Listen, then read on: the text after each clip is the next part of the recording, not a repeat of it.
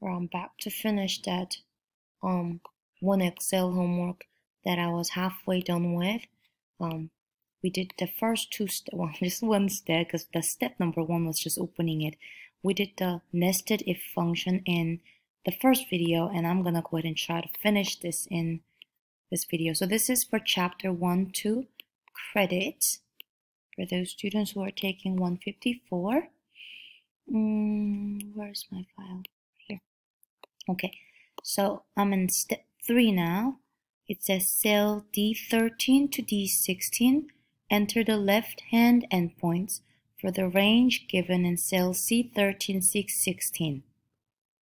And then in the next column, enter the class year corresponding to the range. Okay, and for the class years, we're using first year, sophomore, junior, freshman. Don't we usually call them freshmen? Why are we calling them first year now? But anyways, that's the word I want. So let me go into the table and let's type in the endpoints here, okay? So the left hand endpoints. So if a student is a first year, his credit is going from 0 to 32. So the first number is 0, basically just the next left number that we see. Next number is 33, because if the student is a sophomore, the smallest number of credit that student can have is 33. And then 65, and then lastly 97. Hold on. Is it 97? Senior should have credit greater than 96. So yes, 97 is the smallest number of credit a student can have and still be considered a senior. Now let's keep going. The class years. I'll type first year, making sure that we're not making any typo, because you know how my math lab will grade it. Next one is sophomore. Next one is junior. And last one is senior. It's too easy to be true. Step number 3 was just typing. Let's see if that will, I think that may be it. And we'll know if I messed up because I will submit it with you here. And then if there's anything wrong, we'll look at the rubric and fix it together. Now this one is difficult, guys. Vlookup. I don't know, maybe you learned it in class, but I never really went over this in my class. All right, in cell C20, use the Vlookup function to determine the class year for the credits given in C6. I mean, I got my beautiful nested function over here, and I'm sorry if you didn't get to write down or take a screenshot of it, but let me go ahead and kind of show you right here. I hope I don't get in trouble for helping too much, because I guess some I don't know if your teacher wanted to kind of learn this on your own, but well, I'm just trying to help you, right? Okay, so that was the step number 2. But let me see, this is kind of a little too much. So hopefully if we look up, we'll make it easy for us because we gave them the table and everything. So here, let's start. Type in the equal sign and give the function name Vlookup. Vlookup. Oh, there we go. I clicked on it. And the first value they want is the lookup value. We want to look up if Bella is a freshman, sophomore, junior, or senior. So first thing that I will click on is, I want to click on the cell that has Bella's credit, which is C6. Click and do the comma. Now let me zoom in because Excel always helps us, like what the next thing is. The next thing is table array. Click a table, or I'm sorry, I shouldn't say click the table. Select the table. Look at what I'm doing. I'm clicking on that first cell with the 0, and I'm clicking and dragging down all the way to the senior cell. So I selected D12 to E16. Let go, and then put the comma. Next they want is column index number.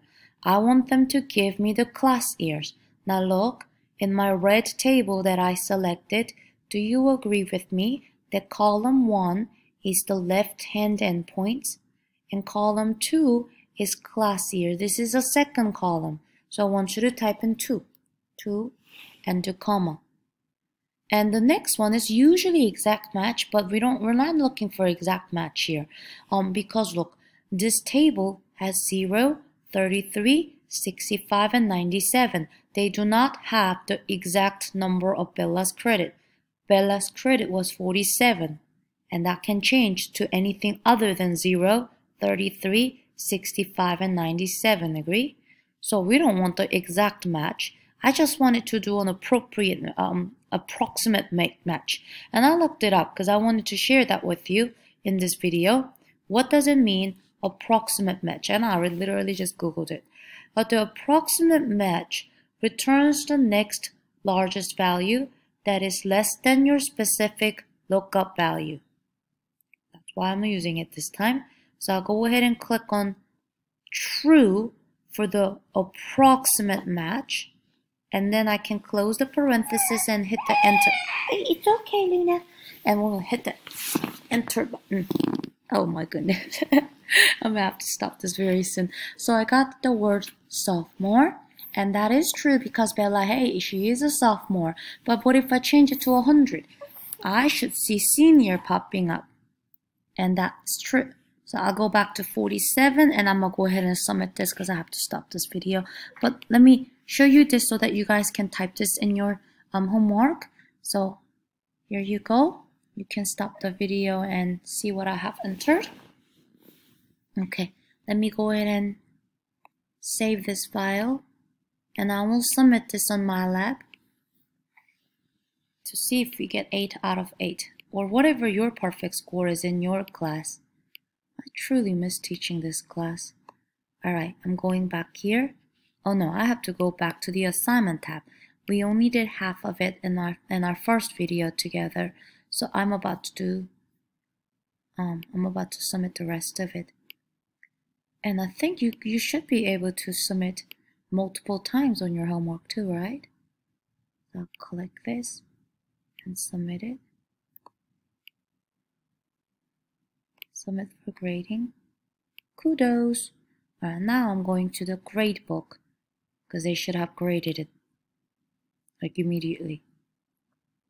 Hey, look at that! I'm so happy. It says 8 out of 8, 100%. So I hope this was helpful.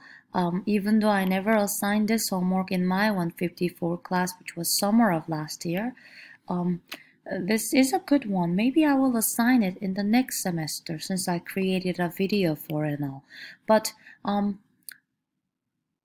know, I have different classes this semester, so I don't really have too much time to go over fun Excel homeworks this semester. But I'll try to come back and do a couple more because I truly enjoy doing these. Alright, and that's it for this video.